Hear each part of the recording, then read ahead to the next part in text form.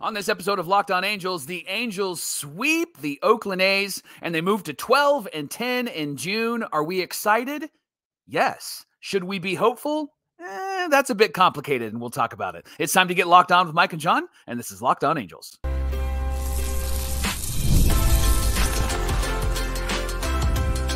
You are Locked On Angels, your daily Los Angeles Angels podcast. Part of the Locked On Podcast Network, your team every day. Yes, it is, and yes, we are. Thanks for making Locked On Angels your first listen of the day. You can find us anywhere you get your podcasts, including Apple Podcasts, Spotify, and SiriusXM by searching Locked On Angels. And if you'd like to give back to the Super Halo Bros for all the Super Halo content, here's some things that you can do. Leave us a rate and a review on Apple Podcasts. We love 5 stars. And if you're watching on YouTube, hit that thumbs up button. And if you're not subscribed already, please subscribe. Become a Locked On Everydayer. And whether you're watching or listening, come over to YouTube, leave a comment. It's really one of the best ways to get in touch with John and I and be a part of the conversation. And today's episode of Locked On Angels is brought to you by Booking.com or Booking.yeah. The right stay can make you a fan of any city, even your rivals and their city. Can you believe that? Check out Booking.com for your stay today. Hey, thanks for being here for this episode of Locked On Angels, where it's your team every day. You've got the Frisch Brothers here with you, a.k.a. the Super Halo Bros. My name is John, and that's my brother Mike. And my name is Mike, and that's my brother John. It's our 3rd season here at Locked On Angels. We're covering Angels baseball Monday through Friday, every single weekday for you, having the conversations that you want to have here on Locked On Angels. Thank you for being an everydayer with us. Mike, on today's show, Rendon is close to coming back. What does that mean for this team? Who's worse, Arte Moreno or John Fisher? Which owner takes the cake in terms of worst owner awards? And the Angels completed the sweep of the A's yesterday, which was great to see. Now, I have to laugh because there were a lot of like, well, that was expected. You should have swept the A's. Well, come on. How often do we play teams like the A's and walk away with 1 win, 2 wins? Yeah. They completed the sweep with Roansy Contreras starting the game. I got to say, good on them for getting it done, right? Yeah, absolutely. Zach Neto actually said after the game, we did what good teams do to teams that are worse than them, because good teams have done that to us. And so I appreciated the self-awareness. Speaking of Contreras, he started off the game, top of the first, got a K, a ground out, then a double from Andujar, and then a ground out. So a good first inning outside of that double. Bottom of the first, Shawnuel goes the other way for a hit. That's always really good to see. Rengifo doubles, Shawnuel stops at third. Then Ward pops up, Sano strikes out, welcome back. And then Calhoun is intentionally walked, and then Pilar grounds out. They did intentionally walk Calhoun to get to Pilar, and a month ago, you wouldn't have. Right now, in June, you do. So he's an interesting conversation piece we'll talk about in the next segment. There was a wasted chance here. Runners at second and third, nobody out. This seems to be kind of the narrative that the Angels have fallen into in the last couple of years. We can talk about it ad nauseum, but good news was it didn't stay that way. We'll get to their big inning soon, but top of the second, Johnny, there was a ground out and a fly out, then a single and then a walk, and then Max Schumann doubles and Alvarez scores. But then there was this weird kind of situation at home plate. Why don't you talk about it? Yeah, McCann missed home plate. He was the trailing runner. So Alvarez did score. McCann stumbles and like literally steps right over home plate. So he runs over and Alvarez grabs him and says, no, go touch home plate.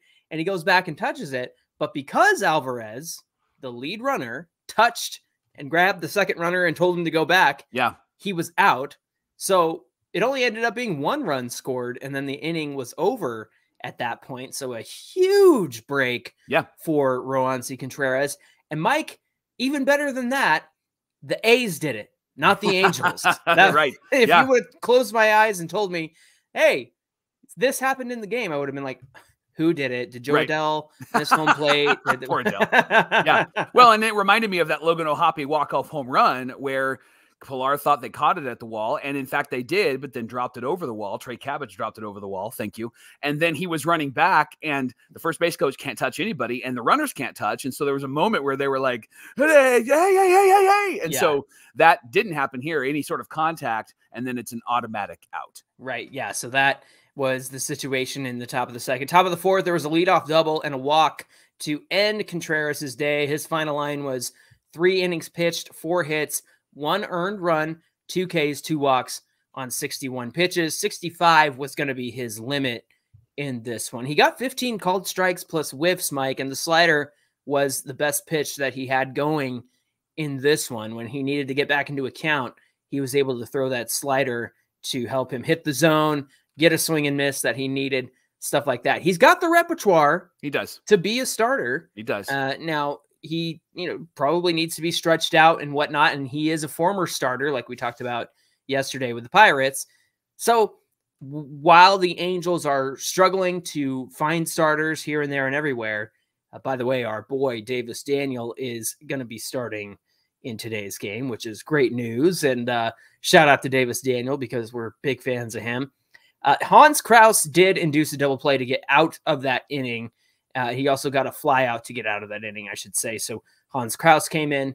That was how the line ended for Contreras in the 4th. Bottom of the 6th, it was a 5-run inning for the Halos. It was still 1-0 as they entered the game and entered the inning, and the Angels had gone hitless since the first inning. So it would look like one of those games where we're like, come on, Halos, you can't blow this, right? The last hit was a Rengifo double. So this inning started with a single from Rengifo, then a strikeout from Ward and Sano. So there's 2 outs, and then there's a walk to Calhoun, and then Joey Estes, the ace starter, finally gets taken out, which was great. And the Angels then went after the bullpen. Guillorme pinch hits. He takes a walk to load the bases. And then Mickey Moniak comes up and he gets a bases loaded walk, right? No, he got hit by a pitch. I thought he was going to hit another granny because he was up with the bases loaded again. And he got hit by a pitch to bring in the run. And so that made it 1-1. And then our boy, Big Papa, Zach Neto, has a bases clearing double. It drives in 3, makes it 4-1 Angels.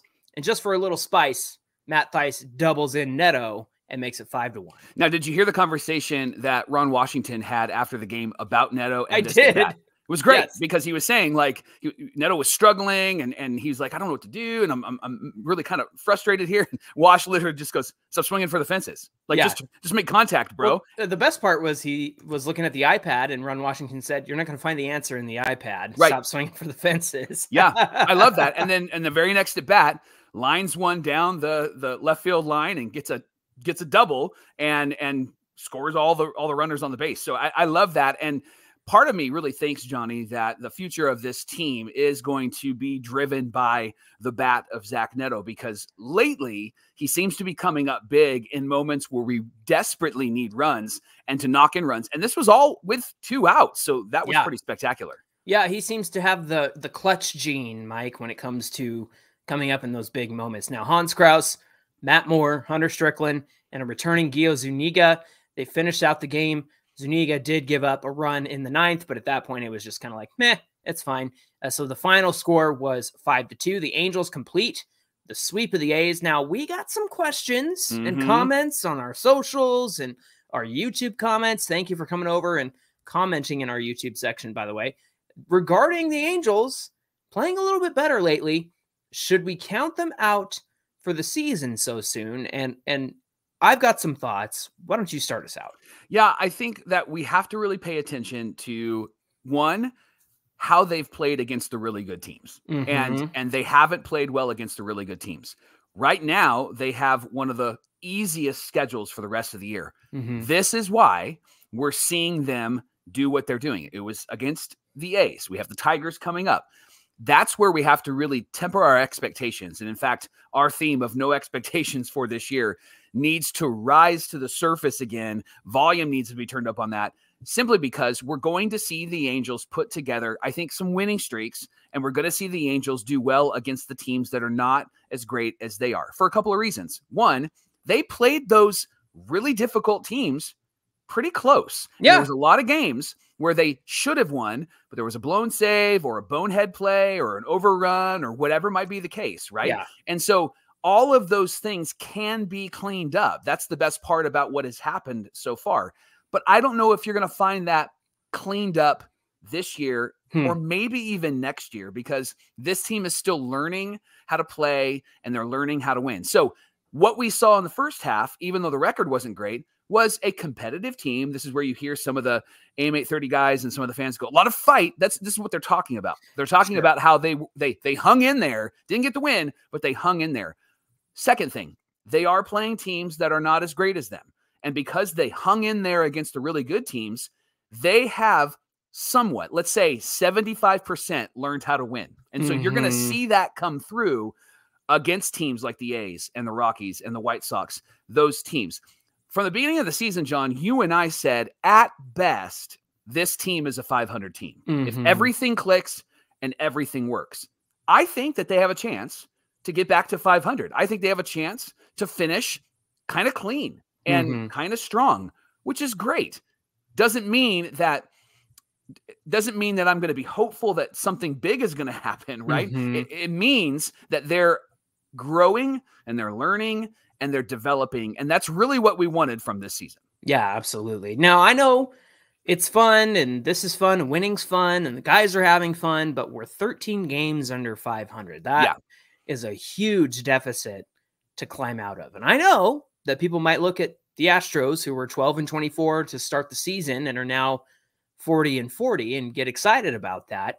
But if you think about 12-24, that's 36 games. And now they're 40-40. So we're halfway through the season. It's taken 25 to 50% of the season for the Astros to get to 500 at this point. And I look at where the Angels are, and to be honest with you, I'm not sure they can get back to 500 until September. Right. You know what I mean? It's going to take a big, huge ladder to get out of that deficit of 13 games under 500. And yeah, they're playing some easy teams right now. It's exciting. It's fun. They've hung in there with the Phils. They've hung in there with the Guardians. They've hung in there with the Dodgers. They swept the Padres. I know the Padres are not one of the top tier teams, but they're in contention because they're always in that wild card contention in the NL West. But I just think we need to temper our expectations.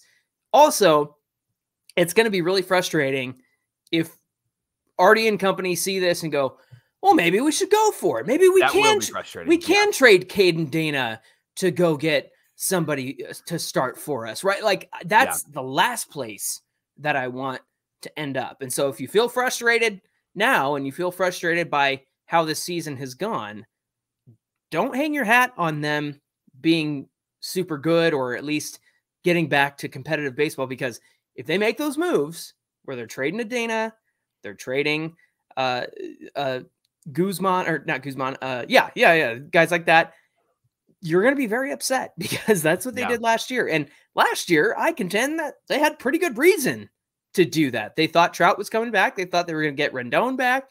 They had Ohtani on the team. They made trades, and it's cost them Edgar Caro, who's I think batting like 390 in the month of June right now for the AA team and the White Sox. So yeah, that's a lot of fun for us. So all that to say, this is fun. This is good. They're learning how to win games.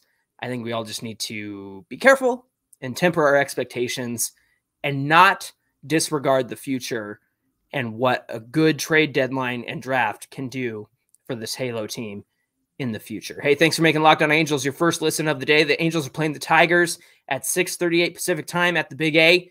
Davis Daniel, our Locked On Hall of Famer, our favorite minor league pitcher, is finally getting the start.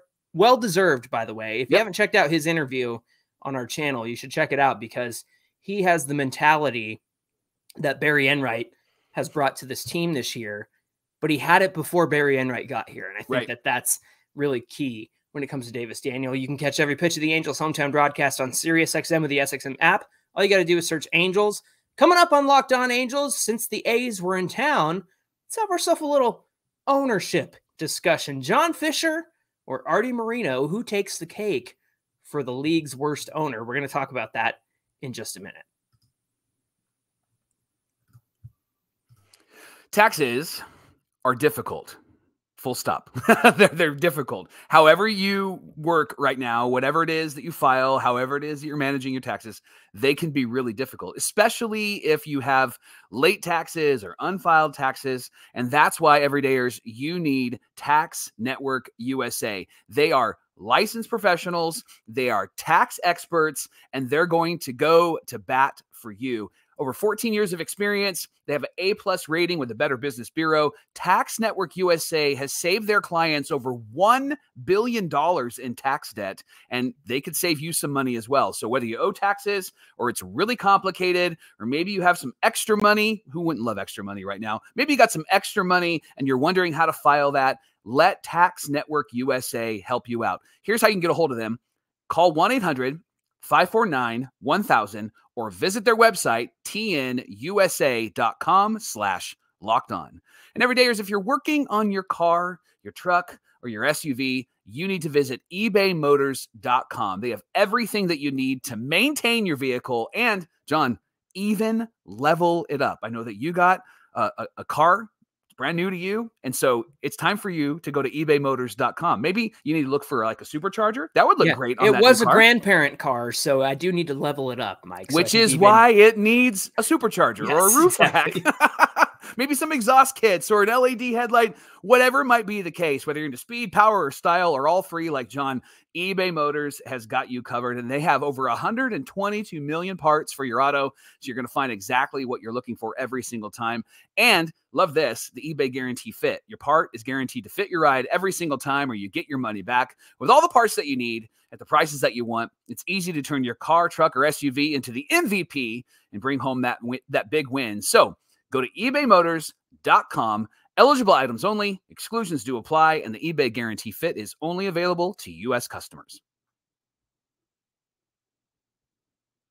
This is the Locked On Podcast Network, where it's your team every day. And everydayers, it's time to make the switch to Locked On Sports Today from ESPN or Fox Sports or all those guys who are just shouting all morning long. Nobody wants to listen to that. Instead, check out Locked On Sports Today, where they bring you can't-miss analysis, opinions, news, and you're going to want to do that because it's a 24/7 sports streaming channel programmed just for you for free, bringing you the biggest stories across the sports world, streaming 24/7 on YouTube or the free Amazon Fire TV channels app. It's part of the Locked On Podcast Network, where it's your team every day. And speaking of your team every day, the Angels back at it tonight at the Big A, continuing that homestand. Let's see what they can do against the Tigers. 6:38 Pacific time. You can catch every pitch of the Angels' hometown broadcast on SiriusXM with the SXM app. All you got to do is search Angels. Yesterday, Jeff Fletcher of the OC Register tweeted this. Anthony Rendon said he's definitely close and feeling good. He said he's still deciding if he needs a rehab assignment, but he said he's open to it. And he also said that he's got to sprint on a couple of consecutive days before he can really start to move in the direction of coming back. So far, he's just jogging. Stop laughing. And so it's just like, I get it. Like, he's got a torn quad, but it's just like, wow, he's just only started jogging yet, you know? It's just, it's the narrative around him, right? It's like, okay, come on, bro, right? I get it. You're just jogging. What? You're not even breaking a sweat, Anthony. What are you doing? You're pretending. So here's a couple questions, John.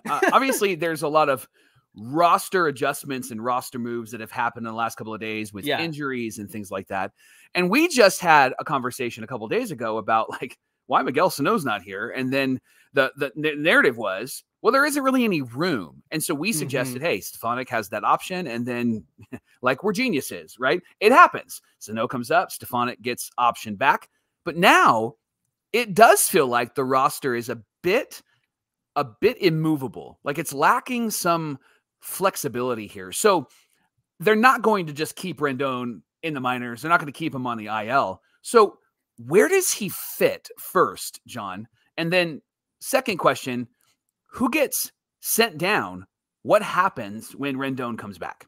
Yeah, I'd be interested to see if they DH him a little bit more, Mike, especially with Sano back. Yeah. Given that he's got that leg issue, and so they might want to get him off of his feet. Now look, you can say whatever you want about Rendon in terms of, the playing time, the injuries, all that stuff. He's been a great defensive third baseman. I know that he struggled with throwing across the diamond last year, and our hot take from spring training was he's not going to commit an error. And he didn't commit an error in spring training, and then game one, he committed an error. But he's also been very good defensively. He's very good. not a lot of things get past him. Usually he's making great catches in foul territory if it goes that way. So give credit where credit is due. Still a great defender. I do think that the tear might preclude him from being out there at third base. And I know Rengifo has been hit and miss, but I got to say, out of all the seasons that he's played the infield, I think this is his best season at third base, just from the eye test. Now, I'd love to get into what Fangraphs has to say about his defense, and I can do that at a later date. But by all accounts, he's been making some pretty studly plays over there at third base, making the difficult plays that he needs to. So I wonder if they would want to see what Rengifo can continue to do over there at third base. And if not him, then Miguel Sano.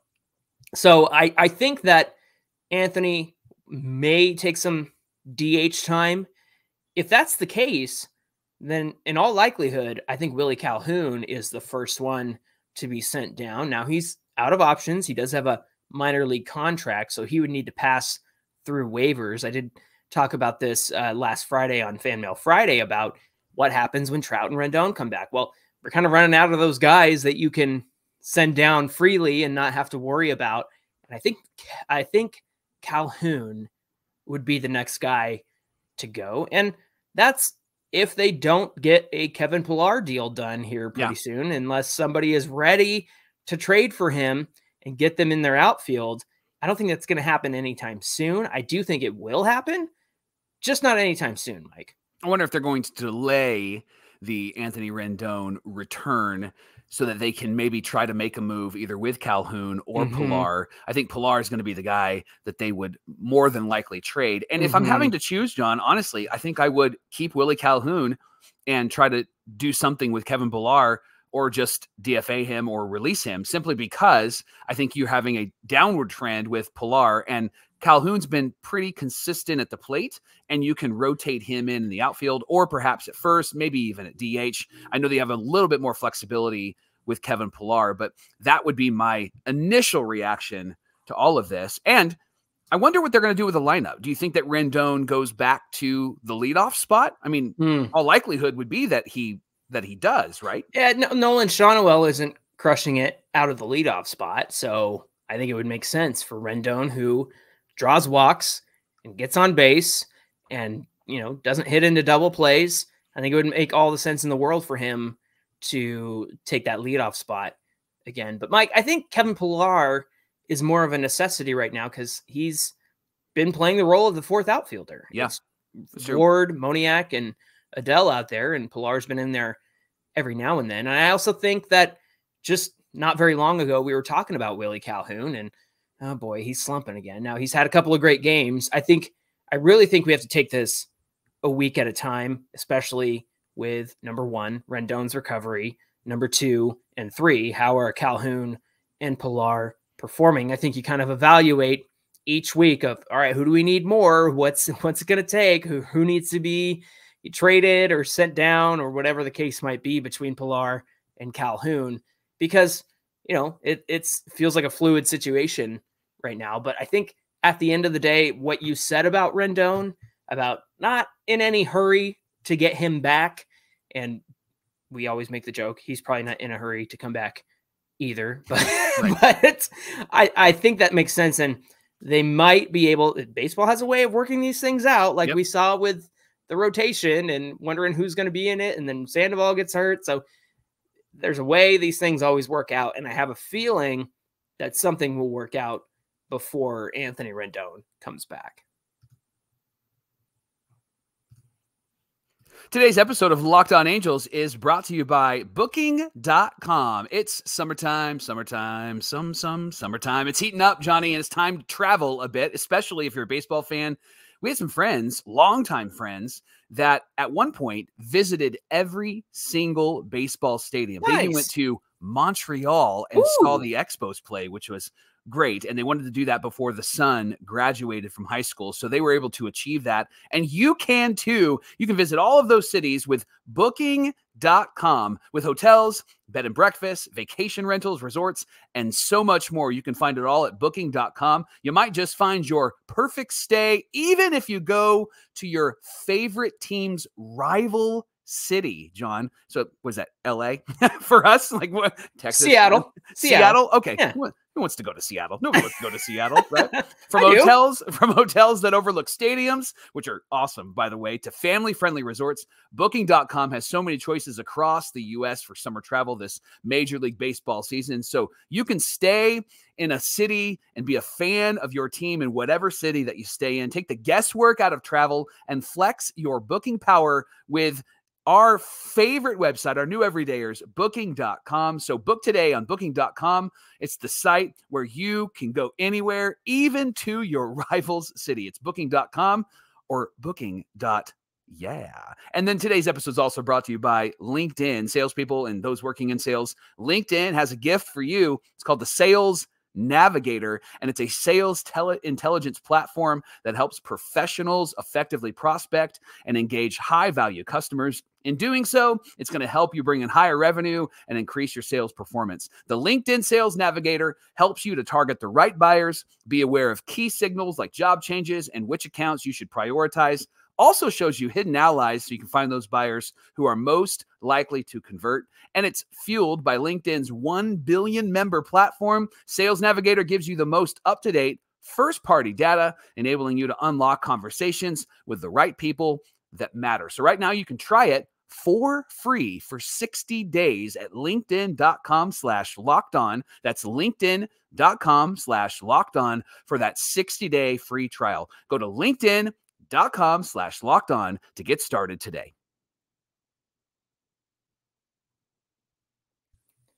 Mike, playing the A's this week had us thinking, and it brought to the surface the ownership conversation and how difficult it is to be a fan of the A's. My friend Julio is a longtime A's fan. I texted him an image of the Angels sweeping the A's, and he said, A's Julio is dead, John. He doesn't exist anymore.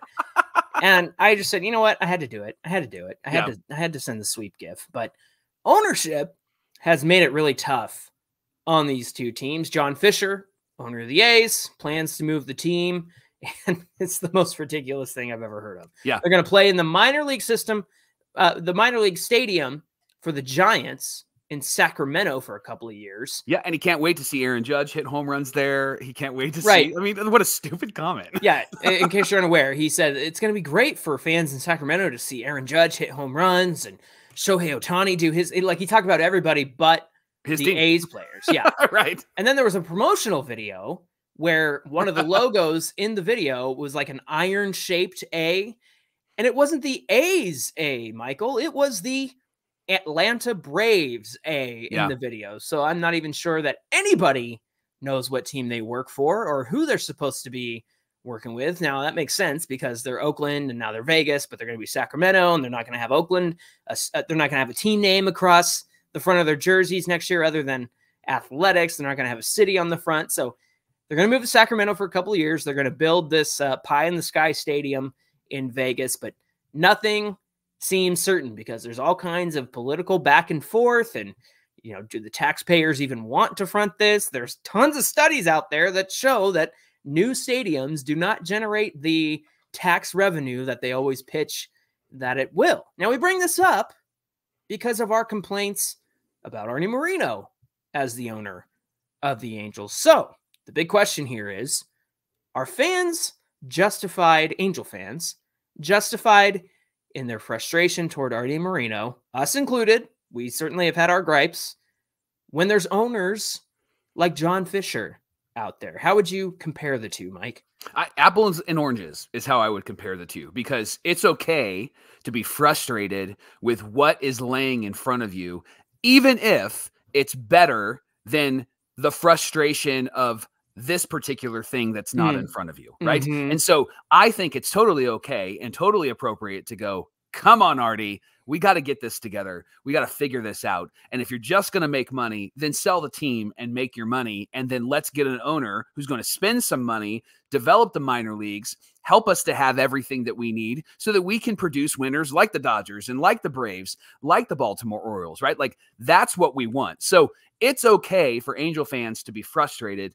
And it's okay for Angel fans to have empathy for A's fans who are frustrated with their owner. And I know that the narrative out there is, well, be careful what you wish for, because if Artie does sell, you might get an owner like John Fisher. And the truth is, yeah, perhaps you might. But the reality is that something needs to happen with the Angels, and something needs to happen with the A's. I just got done watching the Who Killed WCW on Vice TV. Yes. And what the A's feel always is come back to wrestling. It's the late 90s, early 2000s WCW. That's what it feels like. It's just a mess. Now, the Angels aren't messy in that way. There is some sort of organization, but I think that it's okay to have a frustration here and a frustration there. I don't think that you compare the two, because it's two different situations, and it's two different owners, and it's two different strategies, and it's two different fan bases. It's both and, right? It's not either or.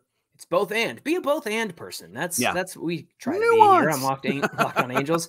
Mike, you know, I think about their strategies over the years and how obviously the Angels have spent way more money than the A's, but the A's have had more success than the Angels historically, and especially in the last 20 years. And the reason why is the A's give themselves a chance to make a run every so often. And when guys get to the end of their arbitration years, or and the free agency comes up, that's when they trade away all your favorite players, right? So imagine we have Zach Neto, Logan O'Hoppe, Nolan Shonwell, Reed Detmers. Imagine that they're getting us to the playoffs, and they do it 3 years in a row, and then suddenly they're on everybody else's team because Arte Moreno doesn't want to pay them their contracts or what they're worth or extend them. And then you go through 3 years of garbage until you get your next round of O'Hoppes and Netos and Shonwells. And the problem with A's fans, or the problem A's fans have with that strategy is, hey, I really liked Matt Olson, and I really liked Matt Chapman, and why didn't you extend Marcus Semien? He's been tearing it up for the Rangers, and Matt Olson's tearing it up for the Braves. And so that's been the frustrating part for A's fans, in addition to the inability to get a new stadium built. You know, they talked about San Jose at one point, and there was still going to be Oakland there. I know there was waterfront, Howard Terminal situation there, and now they're going to be moved out of the state, it's almost like the legacy of the A's is gone, because they spent so much time in Oakland. And I know they weren't always in Oakland, but what they did in Oakland is huge. And you can't take that away from the fans who grew up around there. Now, when it comes to Artie and the team, their strategy has been, let's get some superstars and fill the seats and make as much money as possible. So it's really like, on one hand, Fisher's team was at least competitive, even though it was always like a 3-4 year cycle, and then 2 years off and 3-4 years back on again.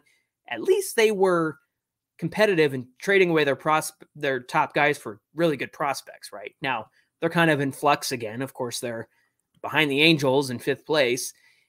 Having said that, at least there was like a baseball strategy there. I know it hurts to rip the Band-Aid off when all your favorite players get traded. So it's almost a question of, do you want loyalty to the city? Well, I shouldn't say that, loyalty to the city. Do you want your team to stay in the city that it's in, or do you want to have success? And that's kind of the difference in the conversation here. Now, I think it's a total injustice to the fans in Oakland for what's going on. But when you compare baseball strategies, it seems like Fisher and company let the baseball stuff play out. Artie's just too involved. And I appreciate that the team is still in Anaheim. Every now and then we get comments about, like, I think Artie's going to move the team. And I'm like, I don't see that anywhere. I don't see articles about it. I don't see reports about it. He's 78 years old. Like, what would be the point in moving the team if he wanted to? Like, I just don't think he's going to be around long enough to move the team. All that to say, I am glad that the Angels are staying in Anaheim. And if they were to move, I know that the rumors years ago was like Long Beach and things like that. At least they would still be local, but to go from California, the Bay Area, to Nevada, Las Vegas, it just feels wrong at the end of the day. So I am grateful for the fact that our team is here to stay, as far as we know. I know that Arte Moreno has not been the best owner, but I just think it's a total disservice to A's fans what John Fisher and company are doing to them.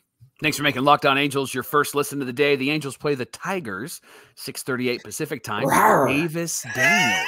Rawr. Davis Daniel, our boy, is on the mound. I'm going to be rooting for him. Come on, Heck Davis. yeah. We need a good start. Catch every pitch of the Angels hometown broadcast with SiriusXM on the SXM app. Just search Angels. Hey, give us a follow on Twitter at Locked On Angels and at Super Halo Bros on Twitter and Instagram. Whether you're watching or listening, come on over to YouTube, find today's show, hit that like button on the way down to the comment section. Get in that comment section. We want to hear from you because, Mike, tomorrow is always our favorite day of the week. What do we got on deck? Fan Mail Friday. So get us your questions, your comments. You can even call our voicemail line. The number is in the episode description. Leave us a 30-second voicemail. We would love to hear from you and talk with you about the Angels. And we're also going to recap Davis Daniels' start against the Tigers. So a lot to do on Friday on Locked On Angels. Looking forward to that conversation. We hope you'll come back and join us again. Wait a second. No, we're going to recap the Tiger series on Monday. We're going to do all 4 games. So it'll just be Fan Mail Friday tomorrow. Forgot to say that ahead of time. When there's a 4-game set and it's like a weird schedule, you guys, we will recap the entire series all together on Monday. To observe Davis Daniel. Yes. I love it. Yeah, so we'll do that. So yes, 3 segments of Fan Mail Friday for you tomorrow. All right, friends. Until then, my name is John, and that's my brother Mike. And my name is Mike, and that's my brother John. Thanks for being here with us, everybody, and we'll see you back here on Friday. Let's get a win, Davis. Come on. Rawr.